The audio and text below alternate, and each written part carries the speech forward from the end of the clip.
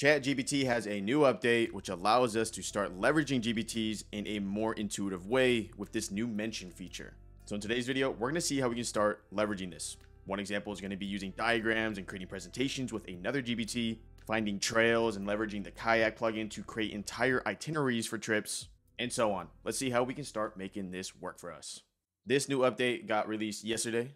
I got a bunch of DMs. I got a bunch of messages in my Twitter. I know it got released. I'm wearing a backwards hat today because if you know me and you know this channel, all we do is A/B test for the content. Who knows? Is this content going to perform better because I'm wearing a backwards hat, or is it not? Who knows? We keep changing it up here, but this is my Twitter. Make sure to go follow us in the description down below by that little Twitter emoji or just a bird emoji. Let's go and jump into today's video and see what we can do with this new feature. So the first thing I want to point out is in order to even access this new feature, we just had to put an @ symbol. And then this is going to allow us to basically select GPTs that are recent / pinned GPTs. Now here comes the first issue when using this new function is if you're searching for a specific GPT and you haven't used it before in the past, it's not going to show up. So let me give you an example real quick. Let's say I know about this Tutor Me one. It exists, but I've never opened a chat with it, but I try to reference it in a chat. This is what happens. So I'm coming over here. I'm like, okay, I need Tutor Me. Where is it? Where is it? For some reason, I think they do this actually so that it doesn't just absolutely explode the search query. So in order to make it show up, though, it's a very simple solution. All you're going to need to do is simply open a chat with it. And then what I like to do is if I want to leverage this in multiple contexts, I'll just hit test here.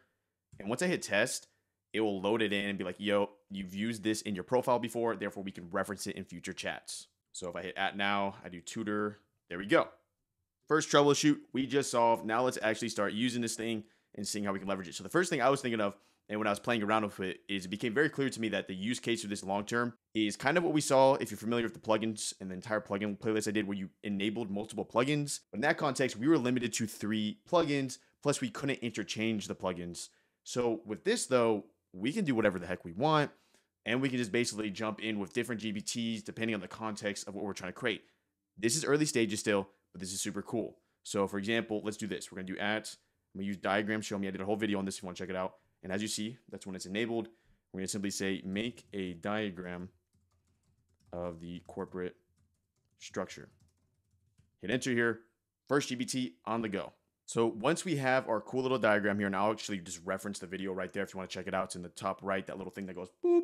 You can click it if you want to see a whole video on this because this is a pretty powerful plugin or GPT. We can start referencing other GPTs. So I was thinking in my head, I'm like, okay, well, what context would I use a diagram?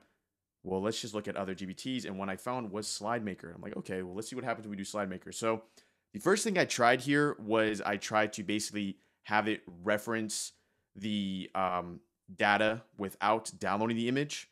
That didn't seem to work too well. So what I did then was I simply downloaded the PNG. Once the PNG has been downloaded, I'll attach it to the chat. Here's the thing though. With this output, you'll notice is that it's going to give us an output. It's going to reference the material I provided, but sadly, it's not going to use the image yet. Obviously, we could just simply download the image and then put it into the presentation.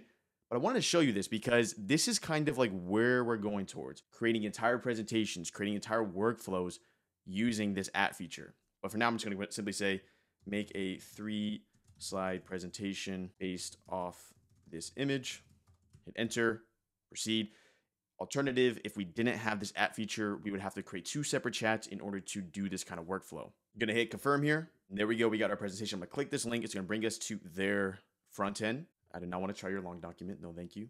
And then let's go and see what it looks like. So as you'll notice, and that was the diagram as a corporate structure, right? Executive leadership, technology innovation, financial market. It wasn't able to use the image yet. But what I want you to take note of, as this is all early stages here, is the fact that I could just say, make a 3-slide presentation based off this image. Did I mention corporate structuring in that prompt? No. Therefore, this thing is smart enough to understand image context as we know in the past, but use it and leverage it in other forms, such as creating a GPT that creates slides. Early stages still, pretty cool. Knowing that, that's early stages to a cool workflow that will incur in the future. We can also use other workflows. So for example, if I just want to travel to somewhere, let's just say I want to go to Austin, Texas. I'm going to use the Trails app because maybe, I'm an avid hiker. I'm like, can you give me the best spots to hike in Austin, Texas? So we're getting our first output here. As we know, I did a whole video on all trails as well. You can check that out as well. We're just going to get different contexts. This is a pretty good UI, specifically when dealing with ChatGPT. and we're gonna get a couple of different trails here. So let's say by the end of this output, I'm like, you know what? I want to go to Austin, Texas. This is pretty cool. I can go ahead and go to Kayak and be like, can you, based on my budget, plan out a trip to Austin, Texas? And then what I like to do, y'all, is I like to do this budget. Let's say 2000 USD, origin, San Francisco.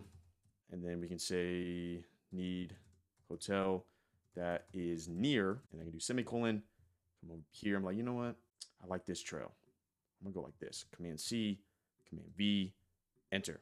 See what I'm trying to get at here? This is all early stages, of course, but the idea here is that now we're not limited and fixated into, I'm just gonna say allow, fixated into 3 plugins, and it's just a stagnant chat post to 3. Now we can just, I could technically do an entire chat with 10 different plugins. I could do 10 different features that are just basically accessing data outside of ChatGPT itself. Therefore, really creating expedited workflows that we'll definitely jump into later this year, later this month, later this week. So make sure to subscribe. It's completely free. And this kind of wraps up today's video in showcasing how to leverage this new GPT feature and the other stages of it. What do y'all think of this new feature? Yes, no, step in the right direction. I still want the GPT store to be improved. Whatever it may be, that playlist right there is going over everything we need about GPTs. That video may or may not be good for your taste. And then that's my face.